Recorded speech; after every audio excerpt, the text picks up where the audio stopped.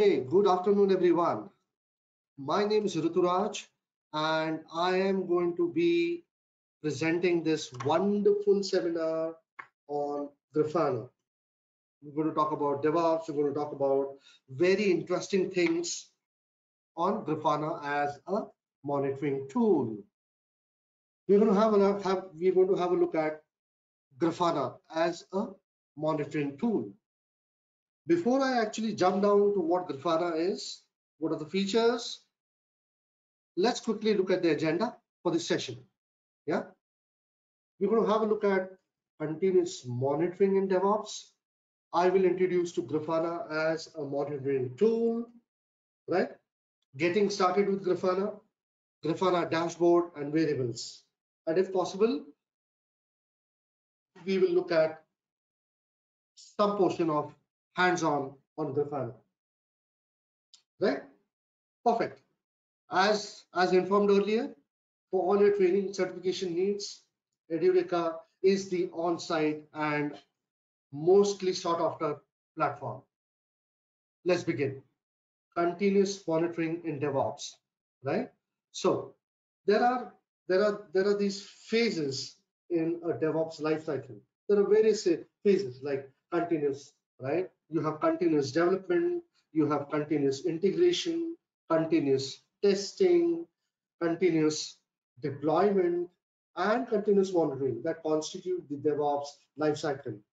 This is where the birth of Grafana really happened. So we'll have to discuss about this. And as of now, continuous development is simply a phase that involves planning and coding of the software. The vision of the project is usually decided during the planning phase. That's what continuous development is, right? It is an integral part of, all of these phases are an integral part of the DevOps life cycle. The entire life cycle is broken down into these phases, and this bits and pieces is what we call as a DevOps life cycle. Correct? So continuous development is basically that phase where the coding, the planning happens, isn't it? Continuous development followed by continuous integration, which is the most core important piece, continuous testing, continuous deployment, and continuous monitoring, where we will look at Grafana in detail. Yeah. Now, continuous development, if I have to talk about before we touch upon monitoring, is simply a phase that involves planning and coding of the software, and the vision of the project is usually decided during the planning phase, right? And the developers begin developing the code for the application. This is where it is. Now, there are no DevOps tools that are required for the planning, but yes, there are tools for maintaining the code. Like you have Git, you have GitHub, right? All of these tools are made available to you. They are part of the DevOps life cycle. They're part of the DevOps life cycle, right? And on the other hand, continuous integration is the stage which is the heart of the entire DevOps life cycle.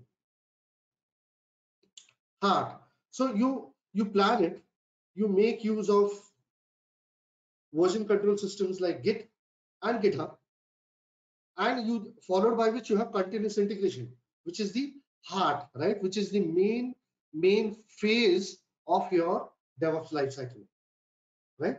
It is basically a software development practice in which developers require to commit changes to the source code more frequently, right? Now, this may be on a daily or a weekly basis, but every commit that is built will allow you to detect problems if they are present in the code, right? So you have these developers here. They are using tools in the continuous integration phase. They are committing changes on a daily, weekly, or sometimes even on an hourly basis. Sometimes even on an hourly basis. Yeah. And if the problems occur, not only, I mean, what basically happens is all these changes are committed on a continuous basis. Remember that. It can be on a daily, weekly, hourly, it doesn't matter. Yeah. So you really don't have tools for continuous development, which we understand, which we just saw. You make use of Git and GitHub, right? You have tools in the continuous integration, right? Where the coders commit changes. Yeah. And basically, this is the practice where developers require to commit changes to the source code more frequently. Yeah. Okay. But every commit that is built will allow you to detect problems if they are present in the code. Correct? This not only involves compilation, but it also includes code review, unit testing, integration testing, packaging, etc. and etc. Now, moving on to the third phase, that's continuous testing of the life cycle. We have continuous testing. Now, this is the stage where developers, where the developed software is continuously tested. Yeah, is continuously tested for bugs, for issues, and for continuous testing. Automation testing tools are used. Automation testing tools are used, like Selenium, TestNG, JUnit are some of the most commonly tools used in continuous testing phase. Yeah. To understand more about it, what do these tools really do? They allow quality assurances to test multiple code bases thoroughly in parallel to ensure that there are no flaws in the functionality, right? There are no flaws in the functionality. That's what continuous testing is what about. Yeah. Now, moving on to the next phase. That is, we have continuous deployment. Now, this is a stage where the code is deployed to the production servers. It is really important to ensure that the code is correctly deployed on all the servers, because there has to be no sort of errors in real time. No sort of errors. We cannot afford at this point of time, having passed the continuous testing phase, right? That is exactly why everyone in DevOps practices continuous deployment. And finally, we have continuous monitoring. Very crucial stage of the cycle, where you continuously monitor the performance of your application. Finally, this is I feel this is the most important phase. I mean, you can go ahead, you can plan it out, you can integrate it, you can test it, you can deploy it. On the other hand, this is the phase where your application, your infra, everything needs to be monitored, isn't it? I mean, you can deploy it, but at the same time, within an hour's time, if you have real issues, if you do not bring in monitoring, it doesn't make sense there. It doesn't make sense there, isn't it? So vital information about the use of the software is recorded here. And this information is eventually processed to recognize the proper functionality of the application. The system errors, such as low memory, server not reachable, etc., are resolved only in this continuous monitoring phase. Low CPU usage, you have this alerting system, right? Low bandwidth, network issues, all of these get sorted out in the continuous monitoring phase. all of these. So you see the complete life cycle is made in such a way that it is fully automated. You make use of tools, you make use of software, less human intervention. The code gets corrected there and there itself. The commits are pushed into the continuous integration tools. They are deployed, so on and so forth. The continuous life cycle moves on. That is what is the level. That is where the DevOps life cycle plays a role. Yeah. Now, so we understand. No, monitoring gets you the vital information about the user software.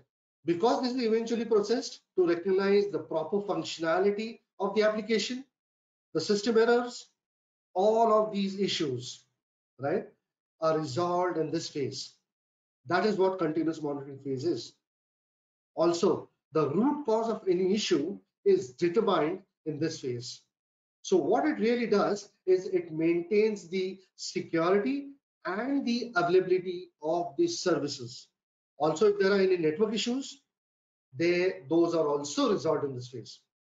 Basically helps us automatically fix the problems as soon as they are detected. Now, these 5 DevOps stages that we just discussed are carried out on loop continuously, as I said, till you achieve the desired product quality. Therefore, almost most of the major software companies, development companies have shifted to DevOps for building the products. Now, this is where Grafana comes into picture. It is basically a continuous monitoring tool that will help you to visualize your real-time data in an application, so you can visualize your data and you can understand how it's working in real time. So before we move on, let us understand, why do we need continuous monitoring in the first place? Yeah, why do we need continuous monitoring in the first place? Okay, there are 4 major reasons as to why we need to practice continuous monitoring. The first and obvious reason is it allows us to have better network visibility, transparency. Continuous monitoring offers DevOps teams clarity on the state of the infrastructure by automatically collecting and analyzing the data. That is to reflect possible outages, right, and important trends. It also facilitates rapid responses. Which is the primary aspect of continuous monitoring. Because I mean, having deployed and we are into a phase where it's all automated, the responses have to be fast enough.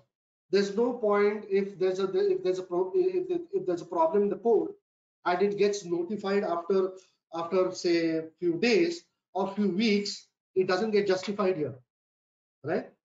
That's the primary aspect of continuous monitoring, right? Implementing an alert system that immediately notifies the right people the minute the incident emerges.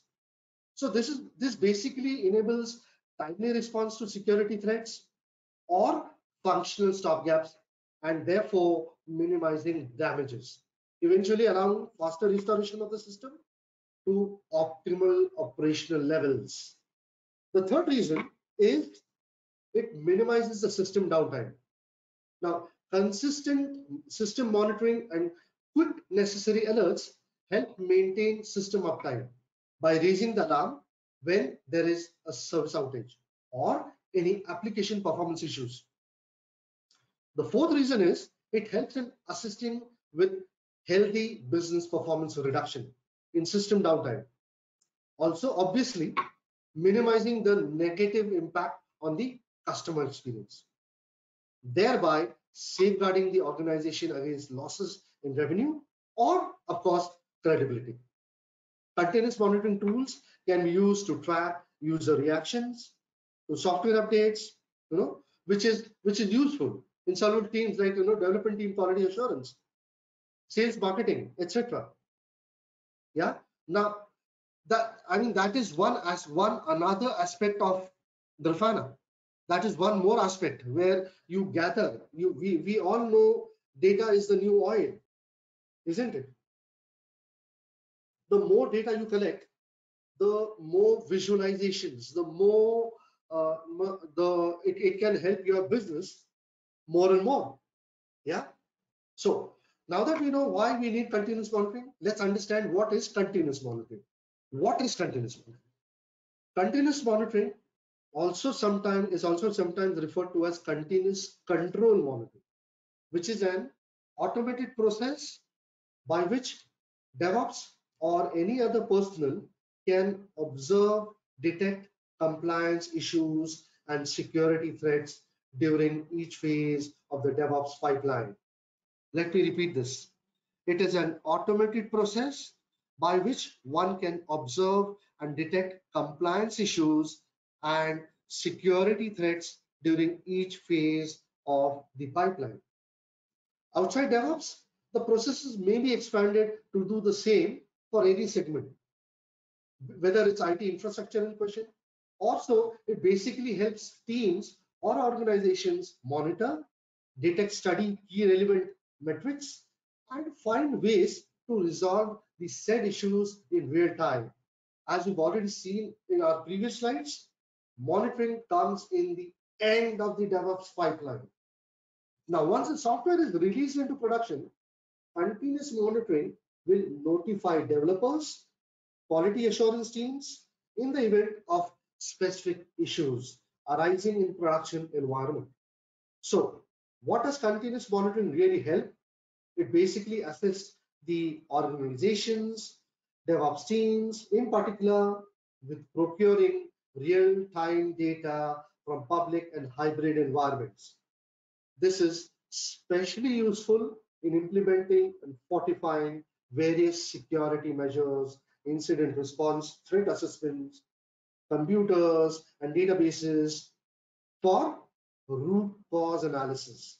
It also helps provide general feedback on the overall health of the setup, including offsite networks and deployed software applications. Now, moving on, let us check on the continuous monitoring tools in DevOps, right? Okay. So we are looking at what kind of tools are available in the market today. Yeah.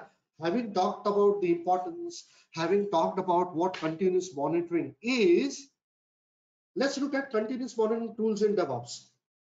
Yeah. Now, there are several DevOps tools for monitoring the ecosystem, obviously, which helps both the development and operation teams that is to work effectively together.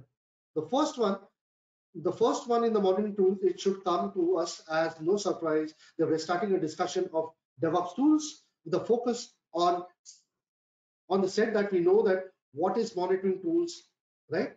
So a good monitoring platform lets you monitor infrastructure and application performance, whether on-prem or in the cloud or across containerized environments.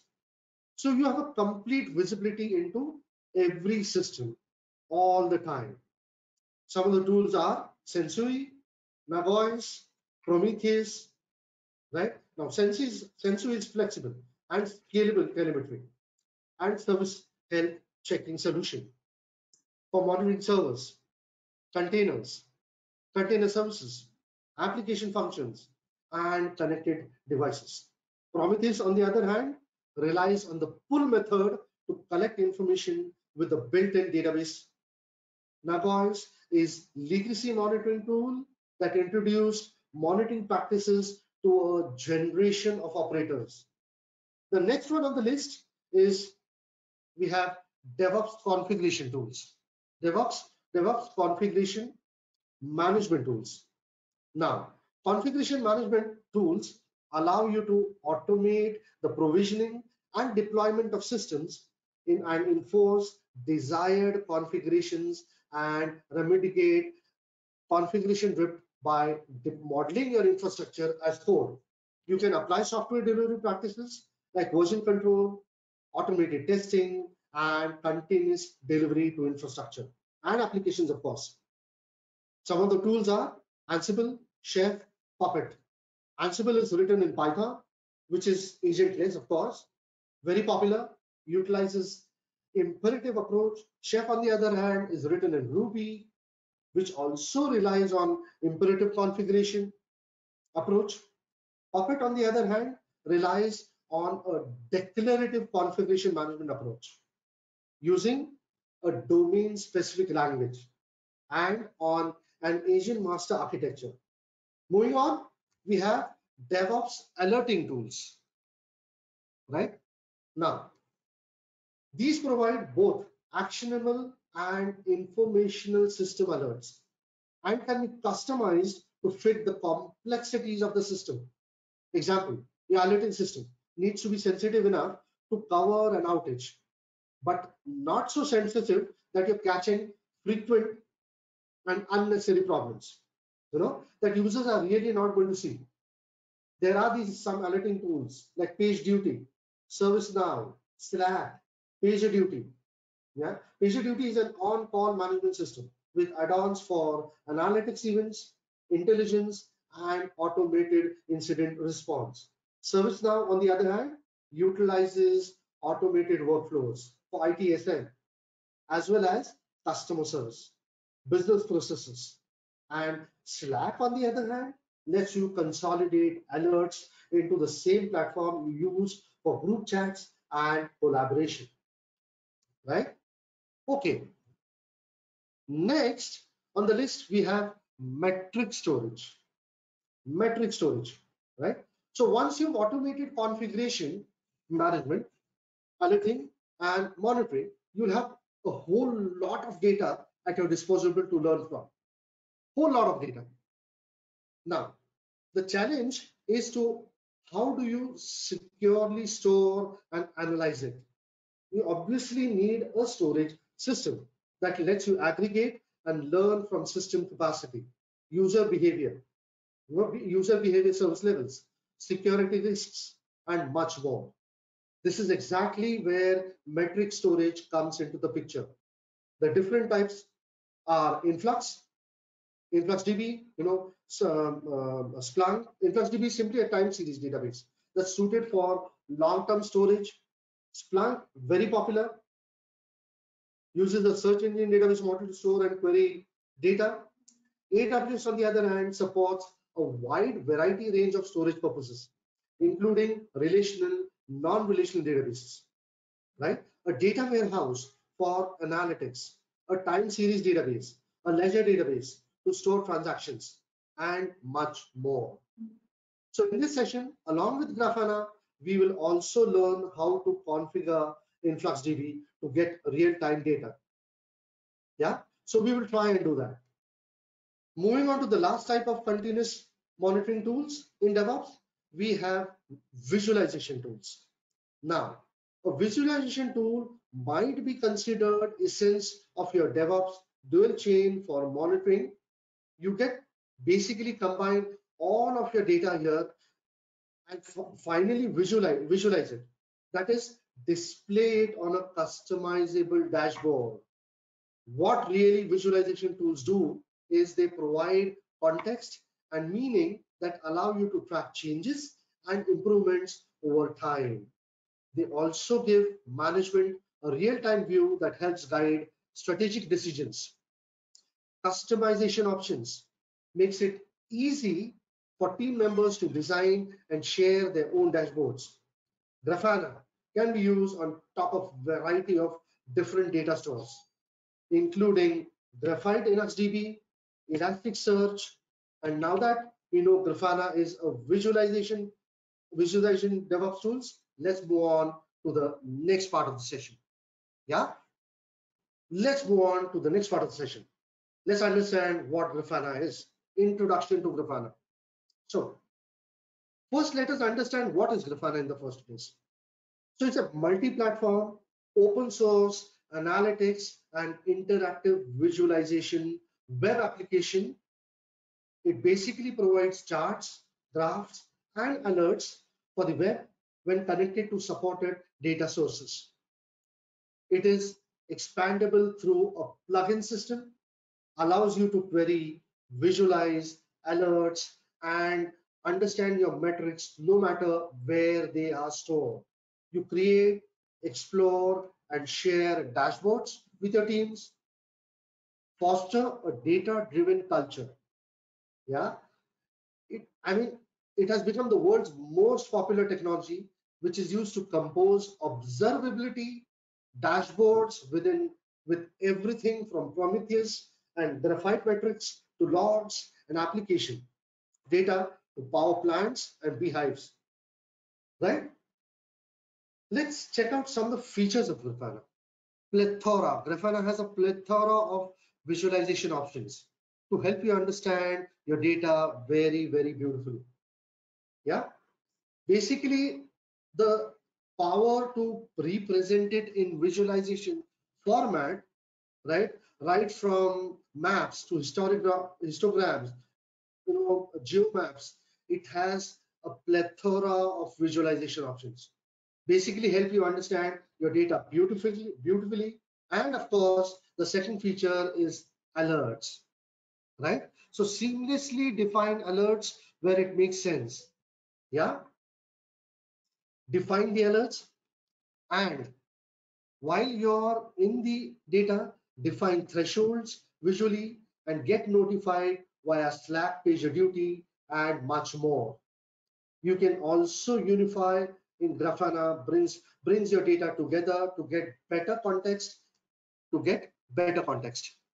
Yeah, mix them together in the same dashboard. Now, supports dozens of databases natively.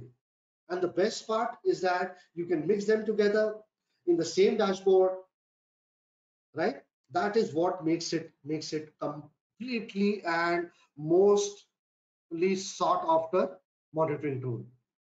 Yeah, Alex, there was a slide. Okay. Let me answer this. It's coming up. Here you go. So next, it is completely open source. Grafana gives you various options. It's completely open source and backed by a vibrant community. Use Grafana on cloud or easily install it on any platform, right? On any platform. Next important feature is that Grafana can extend and you can discover hundreds of dashboards and plugins in the official library of Grafana. Because of the passion and the momentum of their community, new ones are added almost every week. I repeat this, yeah, every week. So you can discover hundreds of dashboards. The plugins are readily available. Okay. Now, the last feature of Grafana is collaboration, right?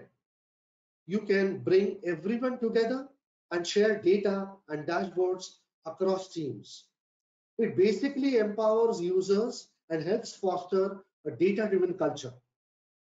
With all of this said, let's dive into the demo piece. Yeah, I hope you are able to understand some features of Grafana, how it is, why it is so popular, what role does it play in the entire DevOps lifecycle, right? Okay. Unfortunately, what has happened is my Grafana has just crashed some time back, so I will not be able to show you the demo right now, but I will definitely assist you how it is to be installed. Yeah. So what I've basically done is, I've prepared some commands where I'm running Ubuntu as a virtual machine in my virtual box, right? So I'm using a Ubuntu 20.04 machine as in VirtualBox right now, right? And I am using Firefox in it, right? Just to check up the configuration. I'm using the terminal here, and I tried setting up Grafana here. Since it's all open source, the instructions are readily available on the net, readily available within few clicks. I can set it up, right? And the prerequisite for Grafana is you'll have to set up an engineering server so that you can test it out.